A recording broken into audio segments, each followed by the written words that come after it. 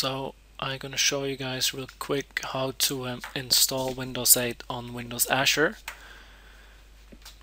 And to do this, you first have to create your Windows 8 image file and create this. The best thing to create this is on a Hyper-V virtual machine locally on your Windows 8, and then you prepare the image to you as you like it, and in the end, if you're done, you have to convert the image.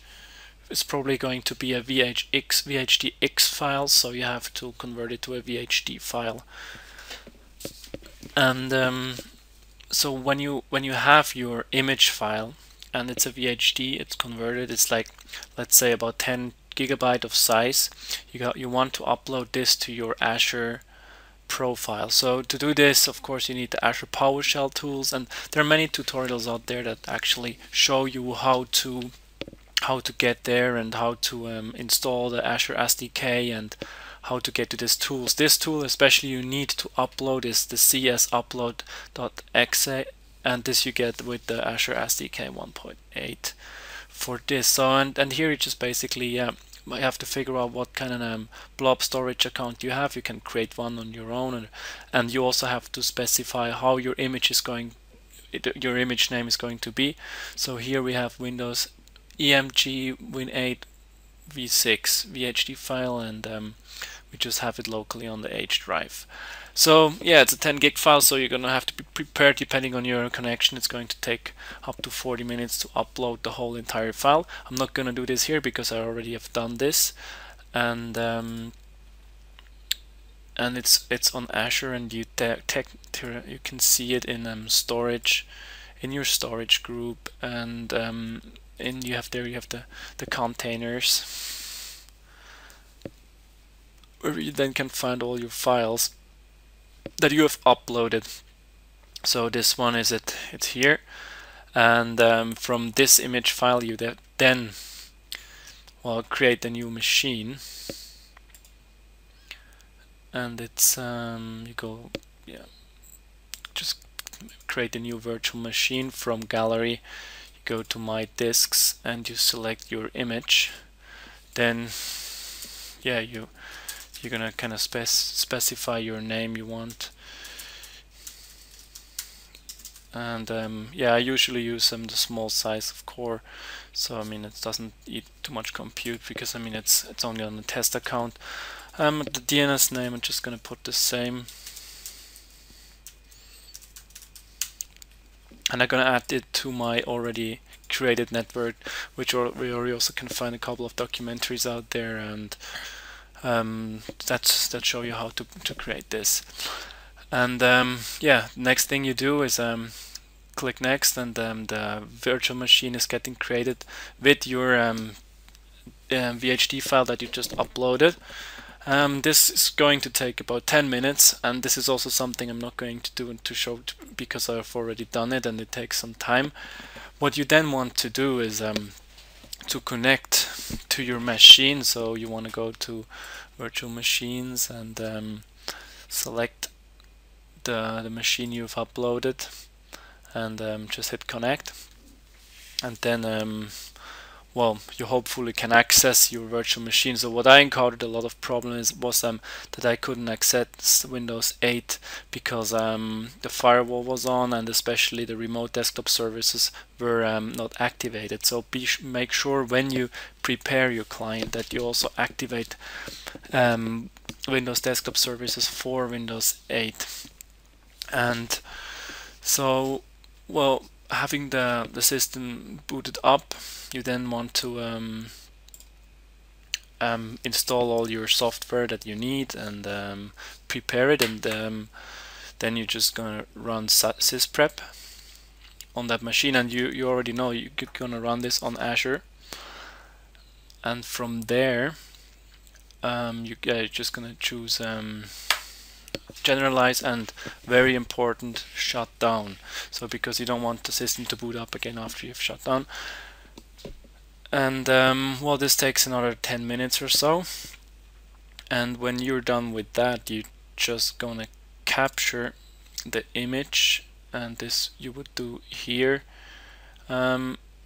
Actually, at this moment in this view, I don't have a shutdown VM, but when you have a VM that was shut down, you see here a capture, then it's active, so you just can capture it, and there you can state that you want to capture it. Where I have a screenshot of that here. Yeah, that you I have run sysprep on the virtual machine, and then your virtual machine gets deleted from that's yeah, but that was only your, let's say, golden image, which is your master image. Anyhow, yeah, then if you want to go further, and this is actually what was my main approach, was to launch multiple virtual machines with scripts. So here is the ISE of PowerShell, and this is basically a very easy script that I mainly copied from online sources. What you really want to do is, like, you're just going to specify your name, you're going to specify your domain controller, and the domain controller is actually already prepared, is already running, and is already set up, so otherwise you cannot join the client to the domain. So what else? So yeah, here you specify the affinity group, your network, the size of the VM again, and yeah, here also you have the backend of the subnet where you're gonna define and everything set. So you just pretty much just launch the script, and if you got everything right, yeah, the new virtual machine is created, and there is asynchronous deployment process that just gets initiated. So of course now you just have to be patient a bit, because the image that you've created after running sysprep that you captured is now your helping image. So from this one you're gonna create your further, or your future Windows 8 clients. This here is also a modified version where you just create a simple for each loop around your script, and then you technically just can launch 10 or 20, or I mean there's a limit in Azure, but I mean you just could really easily deploy 10 VM machines real quick. So let's go back here and see if it already if it's already provisioning. Sometimes you have to refresh because it's not loading it. Yeah, there it is. And yeah, obviously it's still in progress of retrieving an IP, and also, I mean, Azure does inject the computer name and does the domain join. Oh yes, this I kind of forgot to mention. Here, I mean, we also do the domain join, so we have a domain specified and the administrator, and as well, like, I defined an O where I put in the joined client. So this has the reason because I really wanted to make sure I can show you this. This is the domain controller of my network, and this is basically the Active Directory users and computer group, and this is where my clients get joined. And I've defined a special group policy that I then can configure and centrally manage the clients. So yeah, a problem I encountered, for instance, if you have regular users that want to connect to your remote desktops with a remote desktop service, you technically cannot they cannot access it because they're not in the group of remote desktop users. So what you really want to do is create a group. Let's call it just RDP. Let's make it a global group and a security group. And in this group, you're just gonna add domain users, and let's just add domain admins as well. Apply. So you already defined the group. I mean, you can also be more distinguished or you can more specialize which kind of users you want to have in this group. And now, yeah, we that can show you where you have to edit your group policy to actually make this group being in the local groups of the client, because otherwise it doesn't work, or at least I didn't find out a way how to make it work. So here you just have to create the group, and you want to update the group because it's an already existing local group, and you call it remote desktop users, I guess. Okay. And in here you add the group RDP that we just created. Okay, so this is all what you want to do. You just want to add the group that you created in Active Directory to the local machine, because that's how you can then manage the groups and assign other groups to this group without having to modify the client's group policy anymore. That's it. So now as we have the client policy linked to the client objects, and we get the new clients joined in the client thing, they automatically get the right GPOs applied, and still is, and the host name is not yet assigned, so just have to wait a little bit longer. Meanwhile, I just show you, like, yeah, there's basically a Windows 8 machine, and I mean, I just have put some Office 2013 on. It's pretty fast. I mean, it's, even considering it's just one core, and yeah, it's really it's fast, and also like the file transfer, just file transfer is also quite fast. Just copy. Oh, how big is this file? 600 megabyte. It's on another server. It's on the file server, so I'm just gonna copy it down locally to my temporary storage drive. And well, yeah, it's like 86 megabyte per second. That's pretty fast. So I mean, it's like seamless.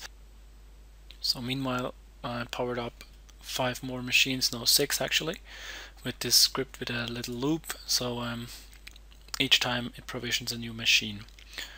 The whole thing took about 20 minutes, and as you can see, we have 10 machines running, and they're all provisioned. So I want to connect to a provision client now. Therefore, I create a new user.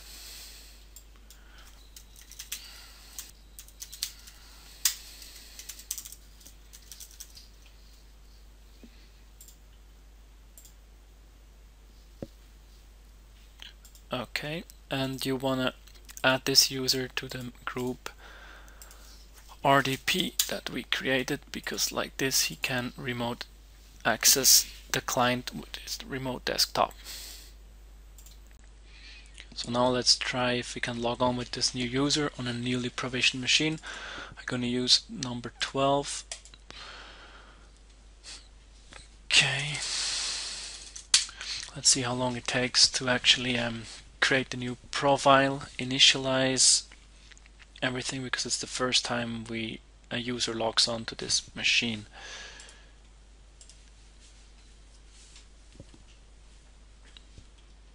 Okay.